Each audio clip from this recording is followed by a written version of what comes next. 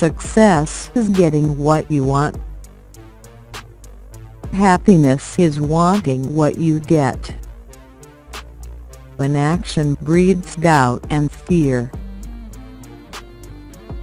Action breeds confidence and courage.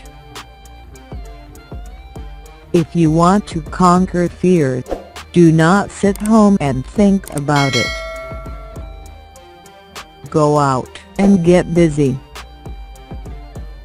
Most of the important things in the world have been accomplished by people who have kept on trying when there seemed to be no hope at all.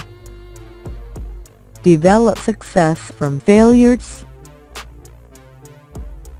Discouragement and failure are two of the surest stepping stones to success. Today is life, the only life you are sure of. Make the most of today. Get interested in something. Shake yourself awake. Develop a hobby. Let the winds of enthusiasm sweep through you. Live today with gusto. If you want to conquer fear, don't sit home and think about it. Go out and get busy.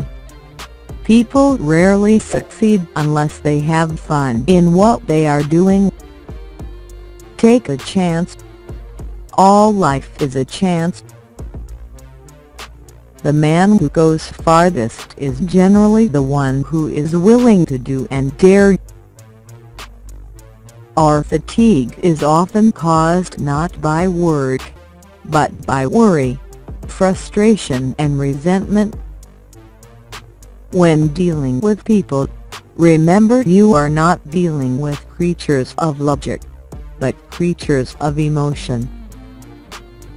Those convinced against their will are of the same opinion still. The only way to get the best of an argument is to avoid it.